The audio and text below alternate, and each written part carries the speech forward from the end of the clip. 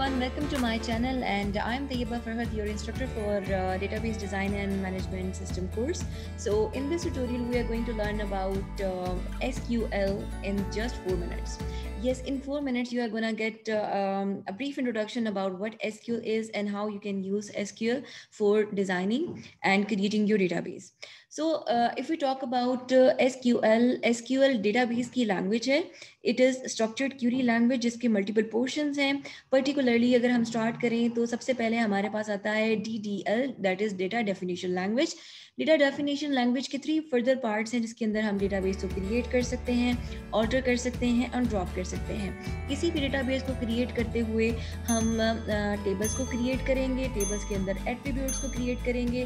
हम उन एट्रीब्यूट्स के ऊपर कोई रेंज, कॉन्स्ट्रेंट या चेक्स लगा सकते हैं और ऑल्टर की क्यूरी के साथ हम जो ऑलरेडी जनरेटेड या क्रिएटेड टेबल्स हैं, एट्रीब्यूट्स हैं, उनको ऑल्टर कर सकते हैं. And if you want to delete any table और attribute you can use the curies of drop. After DDL language, you have data manipulation language. Data manipulation language is used to insert records into your tables. So जब भी आपने tables create कर ली हैं, अब आप उसमें data insert करवाना चाहते हैं, तो insertion के purpose के लिए हम use करते हैं DML. Data manipulation language के अंदर हमारे पास multiple further queries हैं, जिनमें number 1 हमारे पास insert query है, उसके बाद update, delete and then selection. DML के अंदर पर्सनली मैं 3 क्यूरीज को ज़्यादा कंसीडर करती हूँ, जो कि हैं insert, update and delete. Insert करवाते हुए आप रिकॉर्ड्स को, डेटा को इंसर्ट करवा रहे होते हैं. अगर किसी रिकॉर्ड के अंदर से आपने कोई चीज़ अपडेट करनी है तो अपडेट की क्यूरी आपको हेल्प आउट करती है किसी भी रिकॉर्ड के किसी भी कॉलम को या एट्रीब्यूट को अपडेट करने में. If you need to delete any record from your table, then delete की क्यूरी DML से आपको हेल्प आउट करती है रिकॉर्ड की डिलीशन में. जब भी आप डिलीशन का ऑपरेशन फॉर्म करते हैं, पूरा का पूरा रिकॉर्ड डिलीट होता है. अब पर्टिकुलरली किसी एक कॉलम की वैल्यू को डिलीट नहीं कर सकते, डिलीशन में पूरा रिकॉर्ड डिलीट होता है.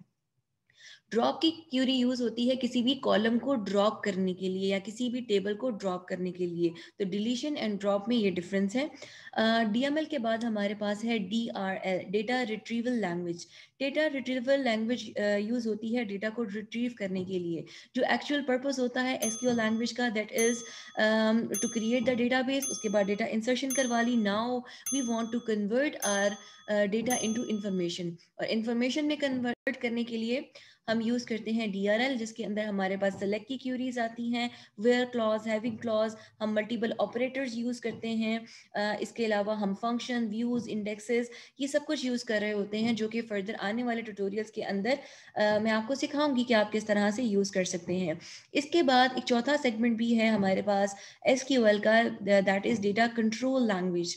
डेटा कंट्रोल लैंग्वेज के अंदर हम transaction management, user management, backup, recovery, इन सब की बातें करते हैं. So that's all for today. I hope you like the video, and if you want to watch upcoming videos, then like my video, subscribe my channel and share it with your friends. Bye bye.